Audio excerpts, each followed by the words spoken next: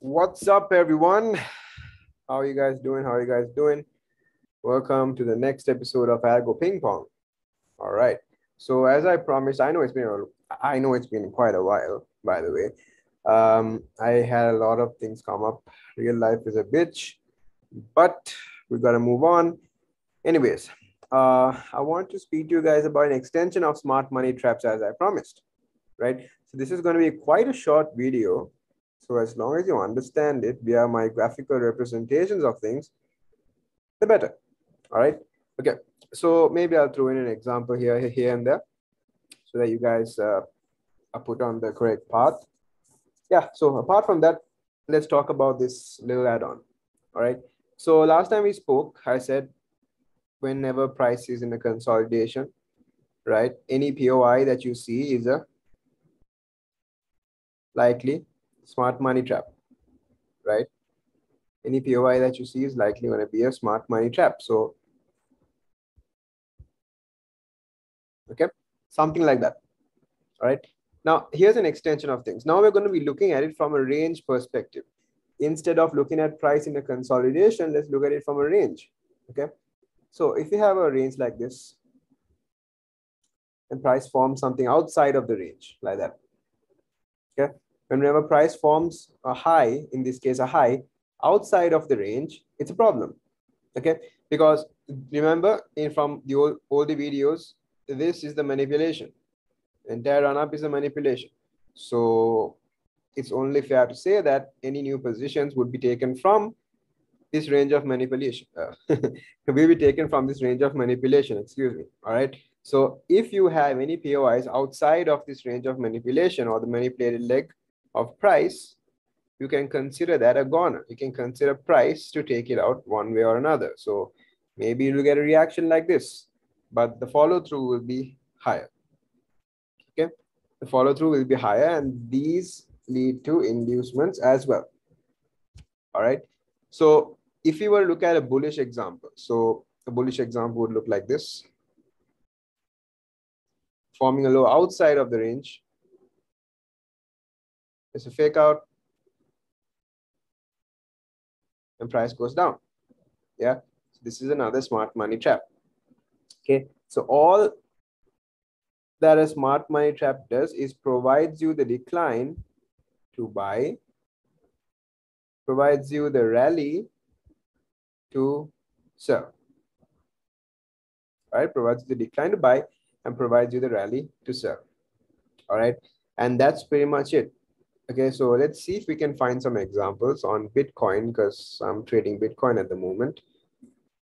So let's go to, let's just see this over here. All right. Okay. Right. So let's have a look at Bitcoin and let's see what price has done so far. So over here, we broke market structure. No traps in whatsoever. Price goes into this gap. That's fine. We broke market structure. We go up and we make a high inside the range. That's fine. We break market structure here. Yeah. And now see what's happening. We go down, we form a high, and we drop again. Now, is this high anywhere close to the equilibrium of the manipulated range? Nope, it is not, right? So if we value this from here to here, you will see that everything under equilibrium is inducement. Okay, everything under equilibrium is inducement. So price is going to go and take them out. So anything and everything that you see over here, right? Every single up close that you see here, here, they're all smart money traps. Okay, they are all smart money traps until price goes up into the range. Okay, now yes, there are ways in which you can determine exactly where it's going to go to, but unfortunately that's not the scope of this YouTube channel, right? So only in my private group mentorship, right? So you see price goes up, traps everyone that's trying to sell, and then only goes for the actual sell-off.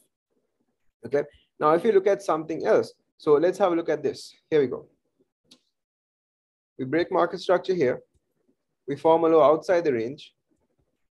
kind of outside the range, right here. This down close is a smart money trap. So what will this down close do? It will provide a rally here to sell there. So this down close provides a rally to sell. Okay. So let's see something else.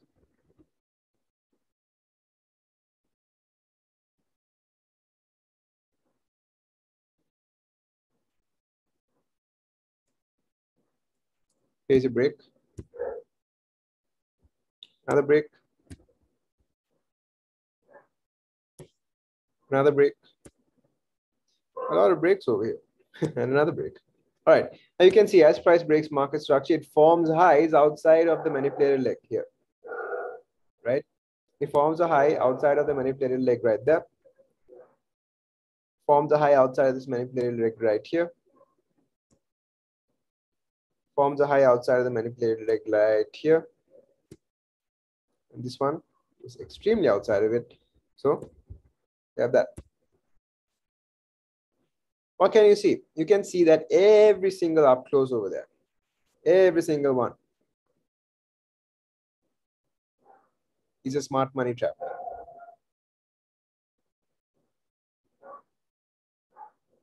Okay, every single fellow there is a smart money trap.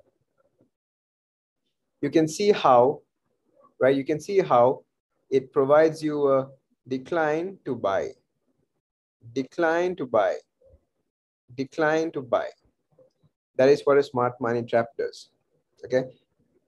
The entire reason it's called a trap is because it's gonna go in your way until it stops going your way.